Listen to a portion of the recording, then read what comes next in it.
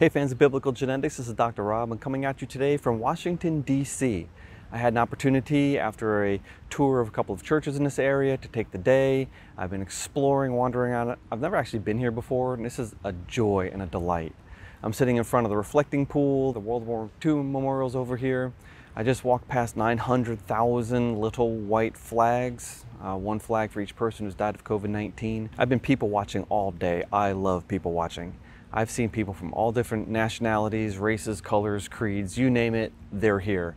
And it is just a fascinating thing to consider humanity, who we are, what we are, where we came from.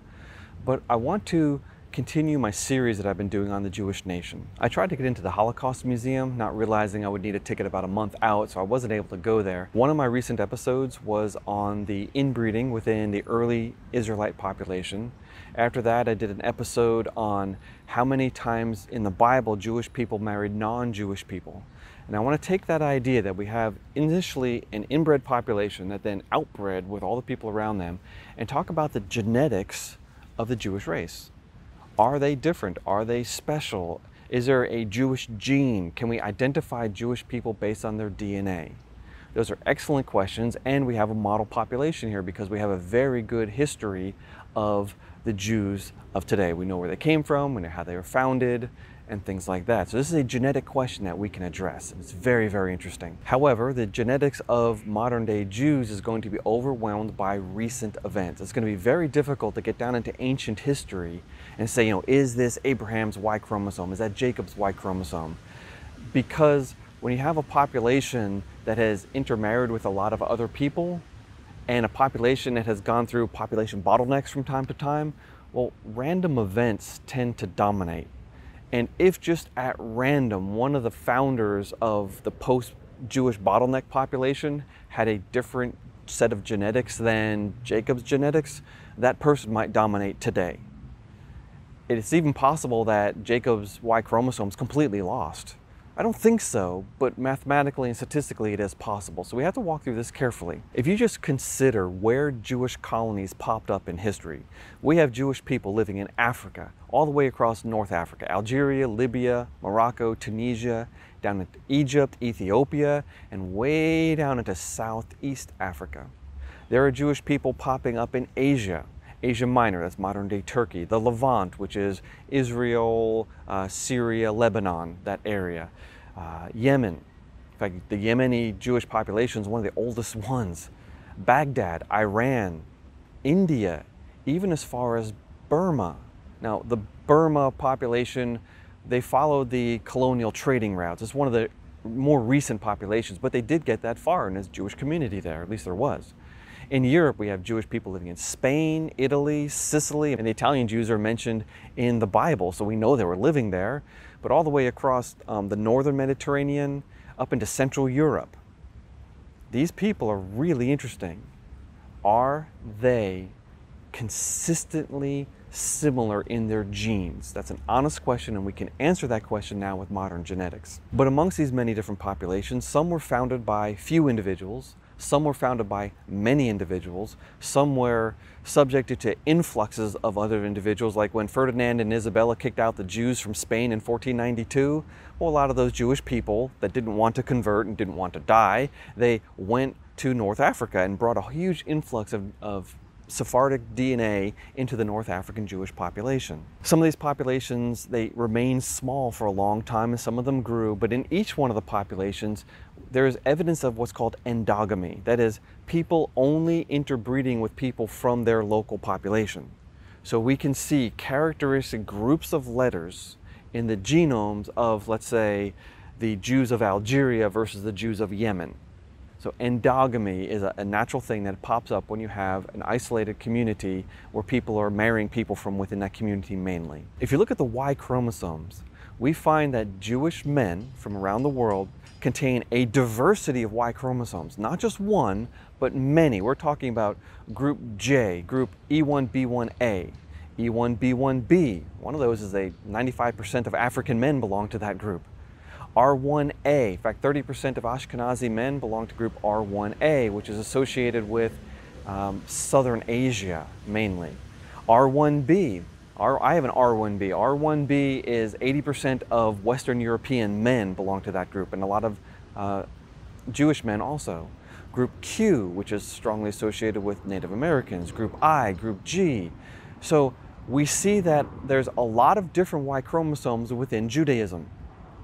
That should not be a surprise considering my last episode and my article on creation.com documenting how many times we see people from outside of Israel intermarrying with an Israelite. Lots of Y chromosomes should have bled into the population, just like the Jewish Y chromosome should have bled out of the population. I mean, consider the sons of Abraham from Keturah that he sent to Arabia, or consider when the northern tribes of Israel were destroyed and spread out across the Assyrian Empire. Well, that brought all those Y chromosomes across a vast swath of the Middle East. So we don't expect a specific Y chromosome or specific letter even to say this is a Jewish person. You can't do that, but statistically, you can say these are more common. Therefore, it's more likely that these genes belong to the original Jewish population. Now, within that Y chromosome, there's a very interesting specific Y chromosome. It's called the Cohen Modal haplotype. It's a Y chromosome that's found very commonly in men who belong to families with last names of like Cohen and Khan. These are men who claim that they've inherited the priesthood. They're descendants of Aaron, the high priest. They claim. Now, this Y chromosome is found outside of Israel, rarely. Amongst other Jewish men, rarely.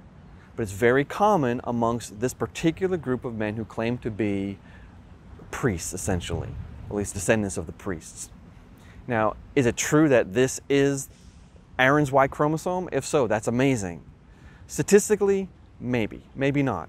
Because when that population collapsed, if any person was in there who maybe lied about his parentage for political or cultural advancement, because if you claim to be a priest or a Levite, you're a special person.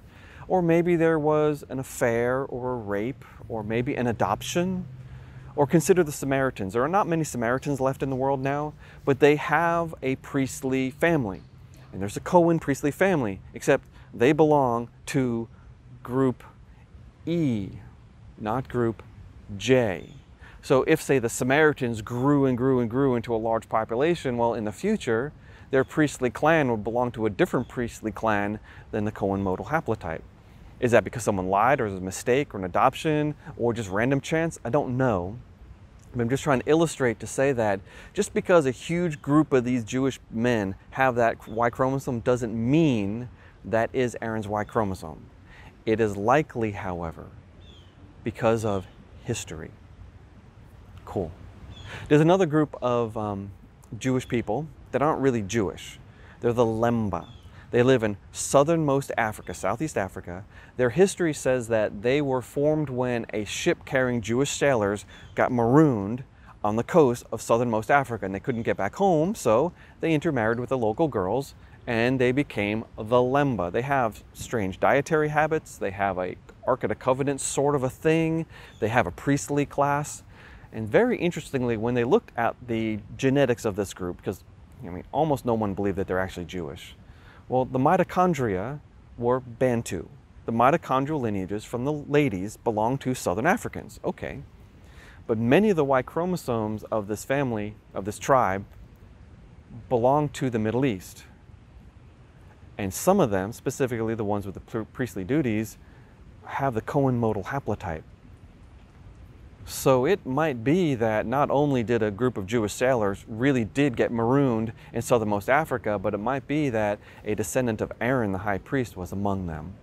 Looking at the mitochondria, though, we get a little different picture. About half of the mitochondria of Ashkenazi women, those are Jews from Eastern Europe, belong to 3 different females that come from group K.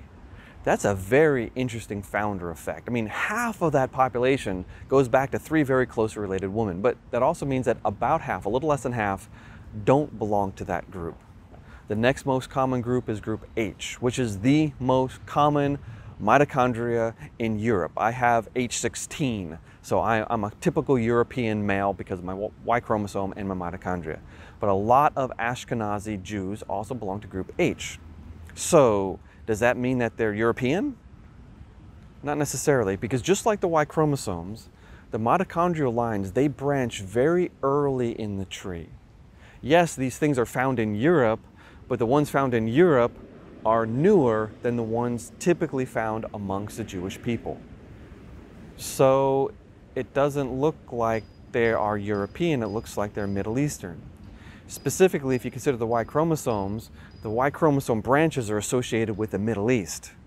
It really does look like they're Middle Eastern people. Also, when you look at the different Jewish groups, they're more similar to each other, spread across the entire range of where they live, than those groups are to the people amongst whom they live.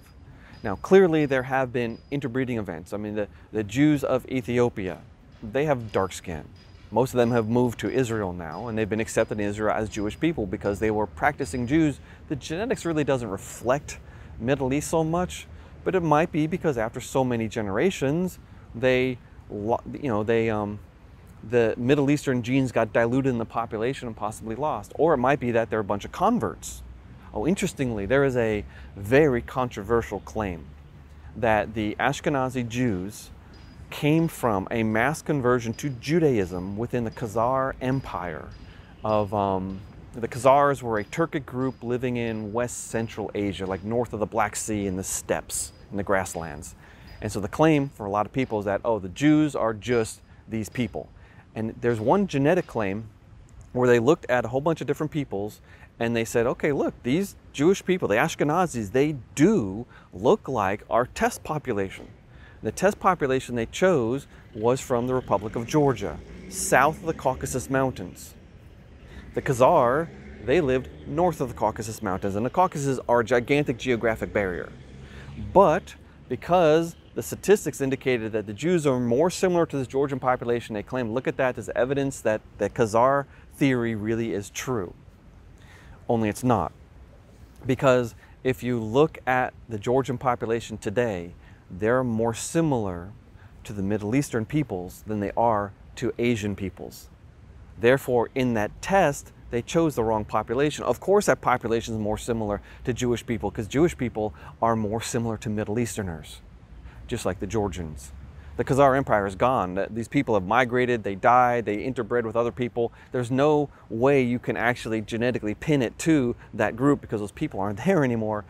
And this paper chose the wrong test population. There's no evidence that Jewish people, the Ashkenazis at least, came from the Khazars. There's none. Maybe some of the Khazars did convert, maybe, but genetically the Jewish people really do trace back to the Middle East. And why would we think otherwise? The Bible is clear where they came from. We have the history of these people.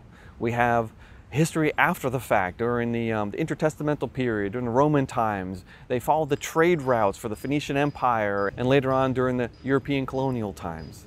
We know where they came from. There's not a big mystery. You know, I always have trouble wrapping up these episodes. I never know how to conclude because I just like to talk and ramble, and when I get to the end, I'm like, what else am I going to say for the end? So let's just say it this way. The Jewish people, we know where they came from. We know where they came from historically, biblically, and genetically. They are a Middle Eastern people group, as expected. They have a lot of genes from the Middle East, as expected. They're not one single group because we know that they interbred with others. We also know that as they spread out, they did intermingle with the people amongst whom they lived, but not to the point where they lost their Middle Eastern roots. Hey, you be blessed and you have an awesome day. It's starting to rain, so I got to close up shop, put my camera away, but I'm going to walk around here the rest of the day, see what I can see. I'm probably going to get soaked, but it's okay because this is one of the coolest places I've ever been. Washington, D.C. is amazing. It's not nearly as crowded as I thought. There are not many benches. I had to look hard and long to find one, but it's a great place for people watching and a great place for history. In fact, I'm heading over to the Smithsonian right now. I'm going to try to find my grandfather's invention, which is in the Smithsonian. I don't know if we'll find it or not, but I'm going to look. I'll let you go with that, but I do want to thank my supporters. If you'd like to become a supporter of Biblical Genetics, it's really easy. Go to patreon.com and sign up there. I've had a lot of people do so already. I have 3 different tiers of support. Dave H., M. Matsky, and Rob S. are at my top level. Daniel P., James R., Jeff V.D., and Mark K. at my middle level. Mike from Australia, Chris R., who's also from Australia, Jonathan P. and Ted H. at my lower level. Or you can go to buymeacoffee.com if you want to just drop a couple dollars in my hat and just say, hey, thanks, Carter, I appreciate what you're doing. I've got Stephanie S. this month, Braden B., Louis P., George B., Delane H., Adina or Adina, and 2 or 3 anonymous people this month. Thank you so much. I would be nowhere without you. I really appreciate your support.